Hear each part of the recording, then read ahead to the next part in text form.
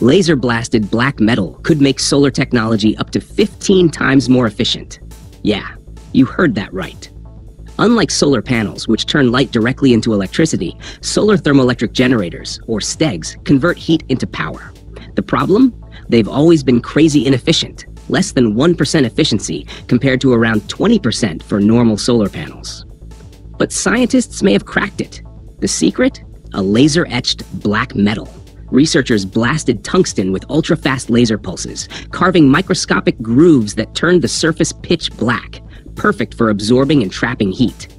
Then, they covered it with a thin plastic layer, basically a mini greenhouse, to hold on to even more energy. On the flip side, they hit aluminum with the same lasers, creating a super efficient heat sink that pulls heat away twice as fast as normal.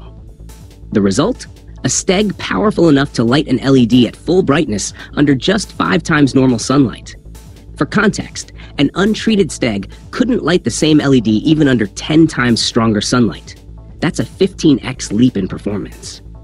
Now, this isn't about replacing giant solar farms, at least not yet, but it could be game-changing for IoT devices, wearables, or off-grid power in rural areas.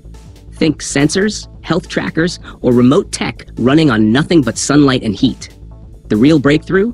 Instead of tweaking the semiconductor materials inside the STEG, which has only inched forward for decades, these researchers focused on the hot and cold sides. Better absorption, better dissipation, huge efficiency boost. It's a reminder that sometimes the smartest solutions come from flipping the problem upside down. And this one? It might just rewrite the future of solar energy.